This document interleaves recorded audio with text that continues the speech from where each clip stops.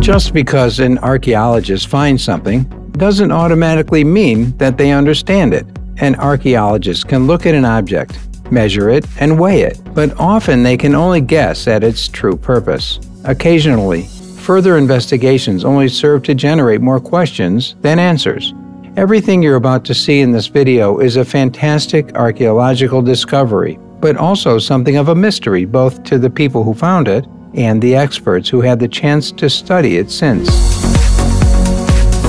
The identity of the screaming mummy has puzzled researchers ever since it was discovered at Deir el-Bahari, close to Luxor in Egypt, in 1886.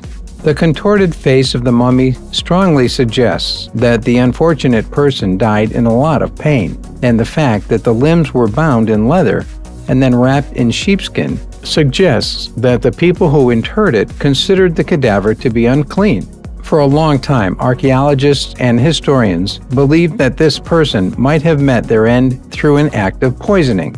But a more recent theory is even more grisly and would give the body a very good reason to be screaming. The body is male and has traces of natron salt poured into its mouth. Modern forensic examinations have proven that the body was hanged rather than being poisoned. And based on that, along with DNA testing evidence, it's now thought that these are the remains of the son of King Ramses III. Historical records state that he was caught plotting to murder his father and seize the throne, and was sentenced to death by hanging as a result. Perhaps this ancient mystery has finally been solved. Another astonishing ancient Egyptian discovery happened at the site of Abydos in 2019.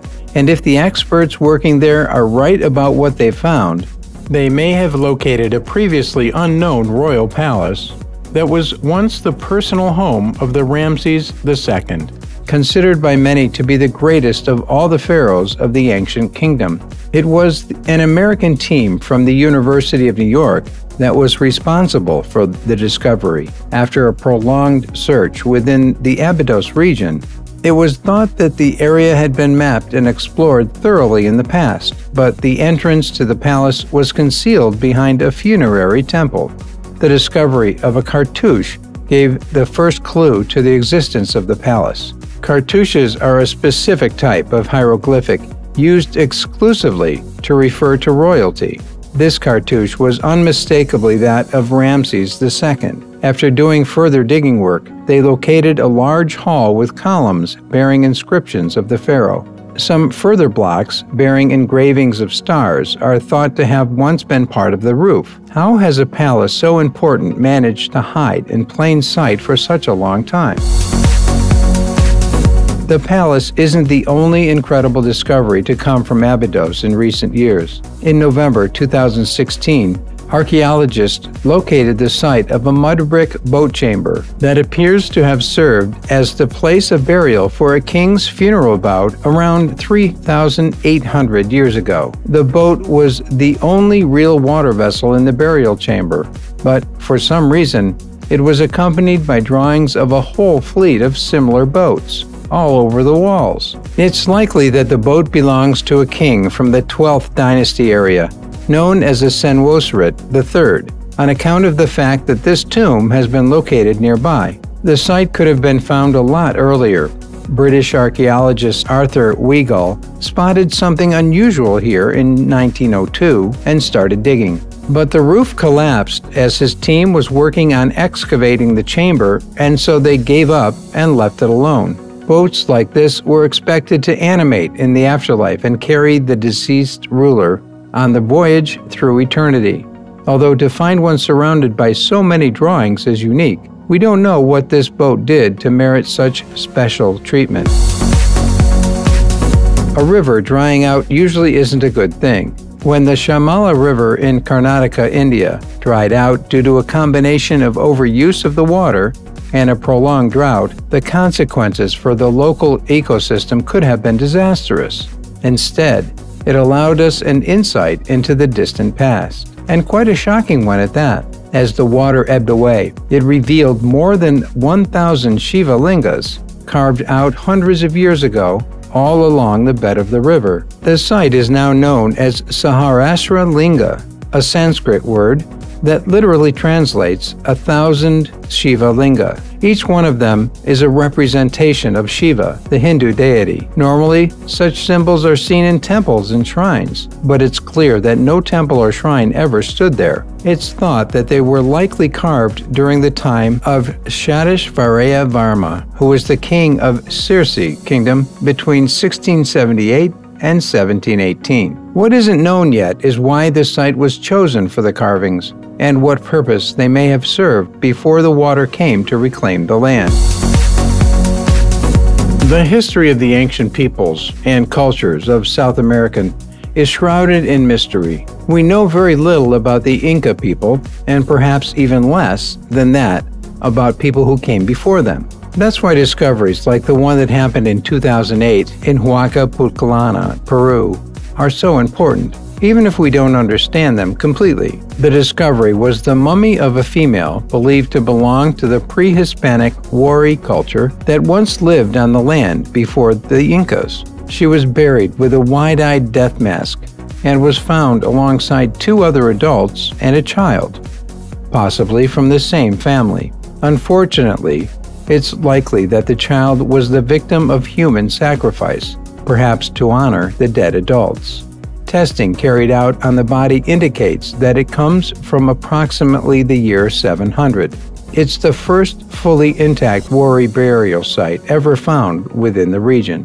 Although this discovery tells us a lot about Wari burial customs, there is still much to learn about their traditions and beliefs.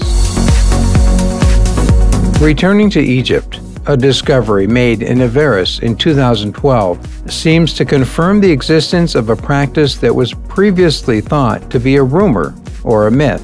Archaeologists excavating a site came across 16 human hands, divided between 4 pits in front of what's thought to be an ancient throne room. There were no left hands found, only right hands. They're approximately 3,600 years old and date back to a period when the Hyksos people ruled over a portion of Egypt close to Tel el-Daba. King Khayan was the ruler of the palace, and it's almost certain that the hands were severed as a tribute to him. Some historical records of the time indicate that the king would accept severed hands as a form of payment for gold reserves. The hands probably didn't belong to the people claiming the gold. Instead, they were presented by soldiers who would have severed them from an enemy of the king. They might have come from Egyptian people or from other enemies of the Hyksos from the Levant. Interestingly, there are records of this practice in the original Hyksos homeland of northern Canaan. It's also possible that they picked the gruesome practice up from the Egyptians.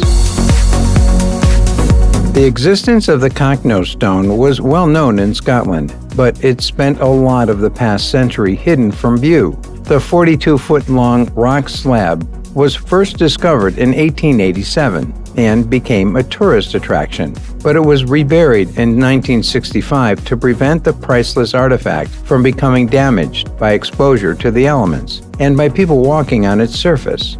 As scanning technology has progressed a lot since then, it was due to be unearthed again last year for a high-resolution scan that may tell us more about the purpose and origin of this strange Neolithic work of art. There are more than 90 markings on the stone, mostly made up of cups and rings, although there's also a ringed cross and what appears to be a pair of feet with 4 toes on each foot.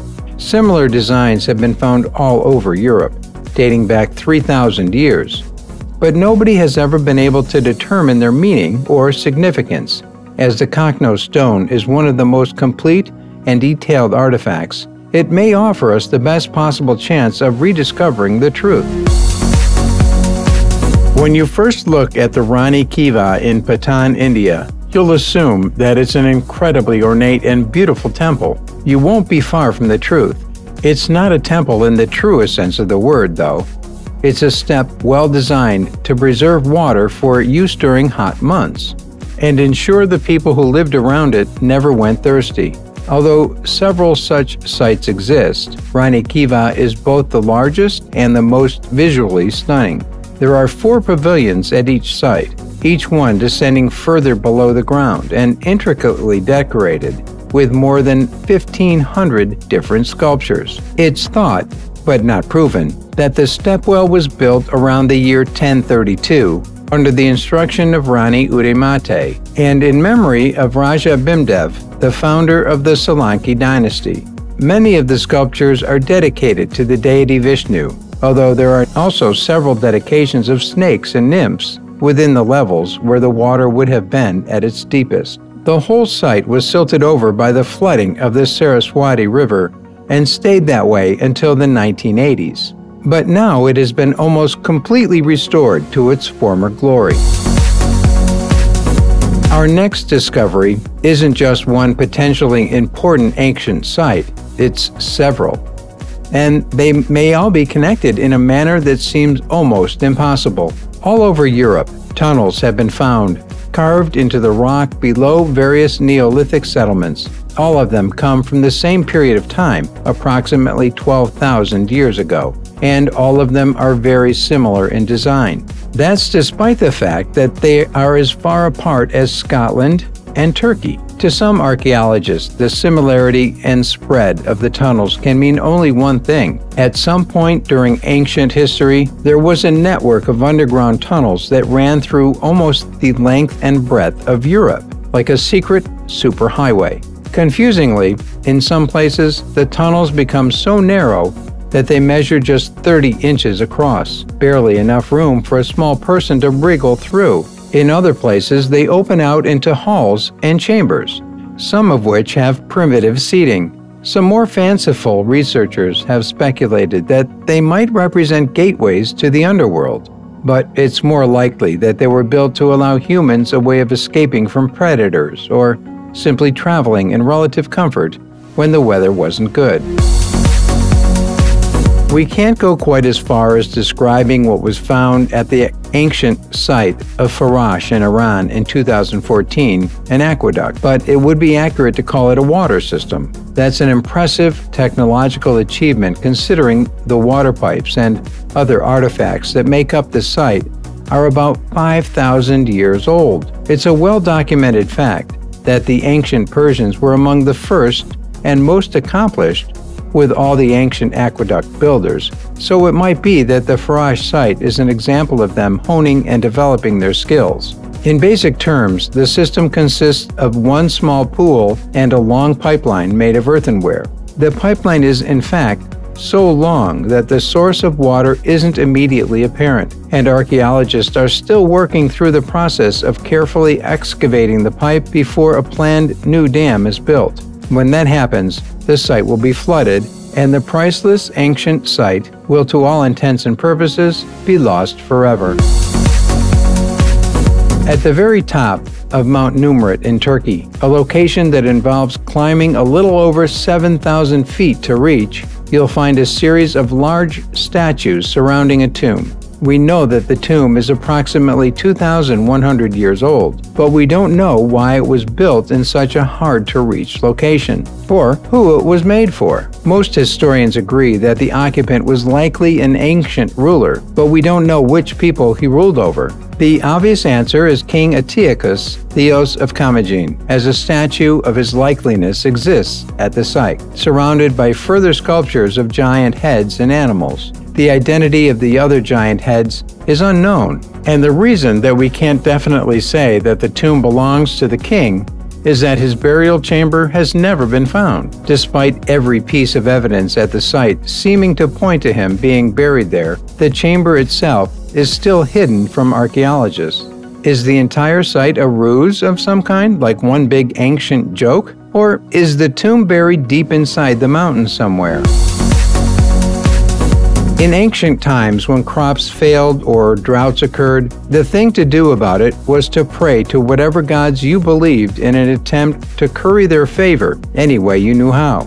Those customs probably explain the existence of this 3,800-year-old mural found in Peru during 2019 at the Vicama site. The most compelling aspect of the mural is a half-human, half-toad figure, positioned above a human face. The Andean people who probably created the mural used toads to represent water, and so this has been interpreted as a depiction of humans waiting for the rain to come. The fact that it's accompanied by a representation of 4 human heads surrounded by snakes seems to indicate that all wasn't well in the area at that time, and so there may have been a severe drought or a famine occurring. If the dating is accurate, the mural would have been made at around the same time this civilization disappeared. The seemingly sudden disappearance of these ancient people has always been considered something of a mystery. Now, maybe we finally have found a reason for their disappearance.